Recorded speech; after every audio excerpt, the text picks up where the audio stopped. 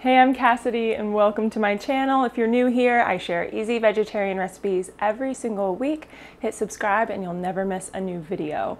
This week we're making zucchini corn fritters, which are perfect to make if you have oodles of zucchini in your garden or if you just want a taste of summer. These fritters are easy to make and filled with a little bit of sweetness and texture from sweet corn. They're ready in just under 30 minutes, so let's get started. Set out 1 cup of frozen sweet corn, let it thaw for about 30 minutes or throw it in the microwave for about 30 seconds to a minute to let it thaw there. Here is my zucchini of choice. It is absolutely massive. It's from my mom's garden. It grew a little too long, so hopefully it's still good in there. Usually I recommend using 2 medium zucchinis to get about 2 cups of shredded zucchini. This guy is probably gonna make that much, fingers crossed. We'll start by chopping off the ends of the zucchini. Because this is such a big zucchini, I'm gonna go ahead and cut it in half just to make shredding it easier. Now take your box grater and use this side, and we're gonna grate the zucchini with that. Just take the zucchini and run it down the sides and grate it until you have 2 cups of shredded zucchini. All right, let's see how much zucchini that made. We need 2 cups, so just pack it on in there. And I'll put it in this fine mesh colander because we're going to sweat the zucchini. And 2 cups. Sprinkle the shredded zucchini with salt, and this helps sweat the zucchini. Spread it out in the colander so that it's as thin a layer as possible. And we'll let this rest for just 10 minutes to sweat the zucchini. This removes some of the moisture and makes it so that your fritters don't fall apart. This is an important step, do not skip it.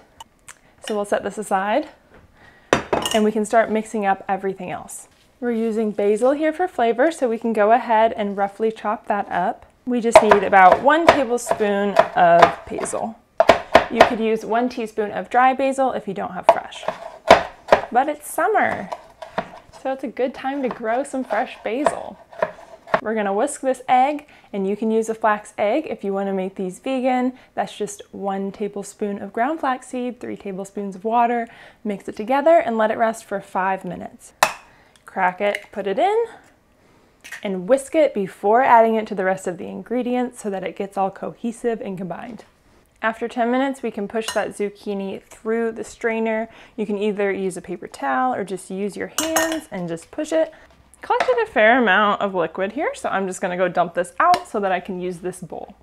And now, let's get to making those fritters. We added 2 cups of zucchini. Go ahead and add in half a teaspoon of paprika, another 1/4 teaspoon of salt, 1 tablespoon of chopped basil, that egg we whisked up earlier, and we'll be adding in half a cup of flour, and this helps everything hold together. I like to measure it out spoon and level so that we don't end up with too much flour. It's just the most consistent way to measure since we don't use the metric system here. So add in that half cup of flour. I'm using a microplane to add 2 cloves of garlic, but you can also just mince it. And last but not least, corn. So we'll add in that 1 cup of thawed corn.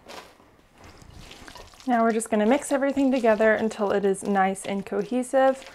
We're just gonna wait another 5 minutes to let everything meld together.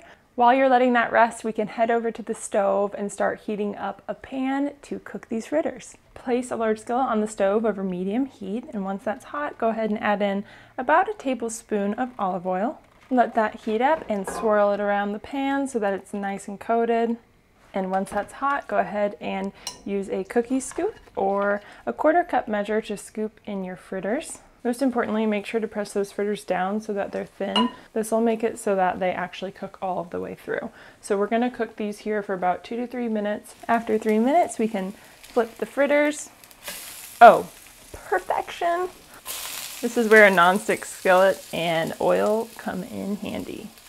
Now for the best part, let's take a bite.